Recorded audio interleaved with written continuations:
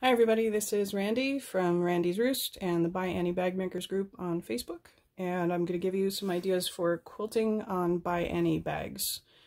These ideas will work on any quilted bags. So these are all going to be straight line quilting ideas. You could also, of course, do free motion quilting if that's something you have the capability to do. For now, we're just going to talk about straight line quilting. So just a quick note, whenever you're making quilted bags, you should be using a walking foot. Okay, if one did not come with your machine, it's a very inexpensive tool that will save you a lot of frustration. So I do recommend getting one. So mine looks like this. I use a Janome machine. This is what mine looks like. Most of them look pretty much like this. Mine also came with a guide bar that snaps into the back. Some of these guide bars will slide in, or you'll have the kind that can be used on either side. There's a few different kinds. So if you check your manual or look your machine up on YouTube if you're not sure how to put this on or how to attach the guide bar. So the instructions on ByAnnie patterns will tell you the suggested way to quilt it is with straight lines 3/4 of an inch to an inch apart. And that's a perfectly fine way to do any ByAnnie bag. Something to keep in mind, though, is you can adjust that width as you like. Of course, it's your bag, you do what you want. But what I find works best is to adjust the scale of the quilting to the scale of the project. In other words, if you're making a large bag, you can space those lines a little bit farther apart. If you're making a small bag, you don't want to put the lines too wide, too far apart, because it wouldn't really match the look of the bag. So the first design I have shown here is the suggestion from the pattern. These are 1 inch apart.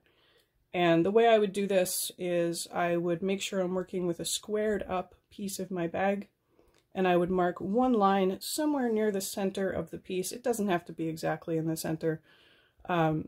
I would use a removable marking tool of some kind. Always test it on a scrap to make sure it's really removable, and make one straight line in the middle. And then you're going to use your walking foot to quilt that first line.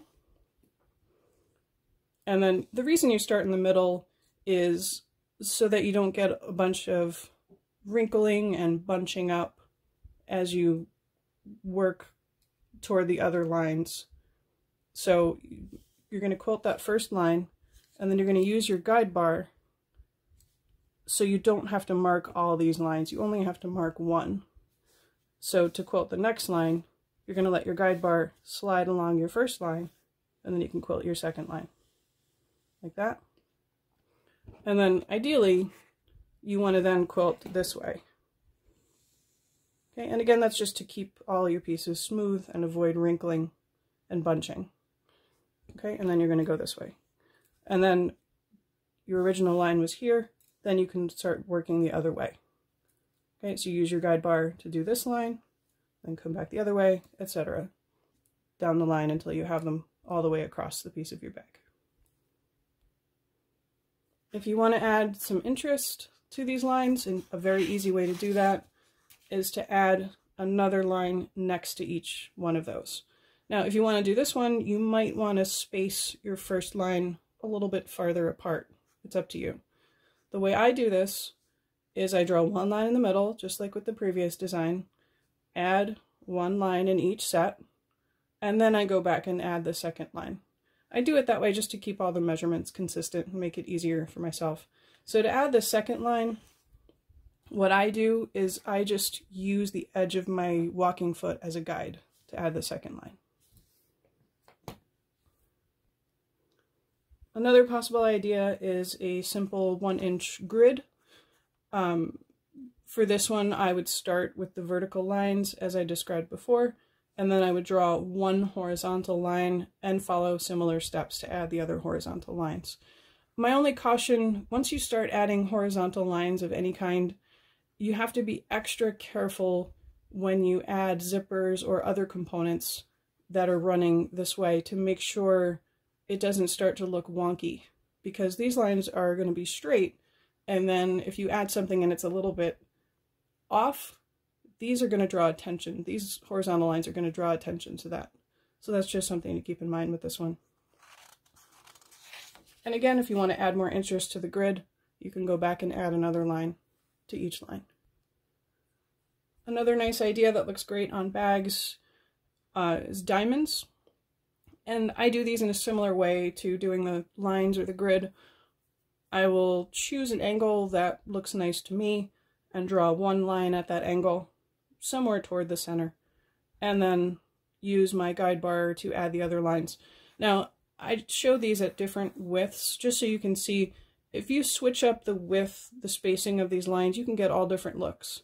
So you can make long skinny diamonds or larger diamonds, or you can do a mixture. It's entirely up to you. And if you are fussy cutting, let me explain fussy cutting real quick just in case somebody is not familiar with this. First of all, it's fussy cutting, not fuzzy. I know some people misunderstand that word, or maybe it's autocorrect changing it, but it's fussy, F-U-S-S-Y. So when you fussy cut, what that means is you're choosing one image from a piece of fabric and you're choosing to feature that image. So I made a bag for my mom recently, and it had all this nice variety of animals all over the print, but she loves swans. So when I made the flap of the bag, I fussy cut to make sure the swan was front and center on the flap of the bag. Okay, so when you do that, a nice idea with the quilting is to use the quilting to sort of frame the image. So this is just one way to do it. There's many ways to do it, and you can use slanted lines and have them not cross. You can have them cross and get a nice secondary pattern. You can leave space around your image or not. There's so much variety. Okay, and the last design I want to share with you is one that I made up. The way I do this one is I will draw one line in each of these sets at angles that look interesting to me, and then I'll go back and add more lines using my walking foot as a guide. So a couple of notes of caution about this one if you decide to try it. First of all, try not to have too many quilting lines intersecting because it looks sort of yucky. And what I've found is if you do this, it compresses the soft and stable too much in one spot on your bag, which is not something you want happening. You don't want a big divot in your bag. That's kind of weird. And the other thing is, if you choose to do any lines that are supposed to be vertical or supposed to be horizontal, not slanted, make sure they're squared up.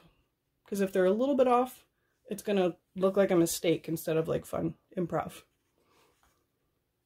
Okay, I think I covered everything I wanted to get to.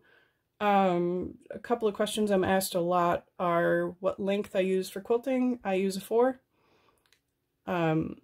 I use 50 weight cotton, which is not what Annie recommends. That's just what works best with my machine. You really should use what Annie recommends, which is Superior Threads So Fine number 50.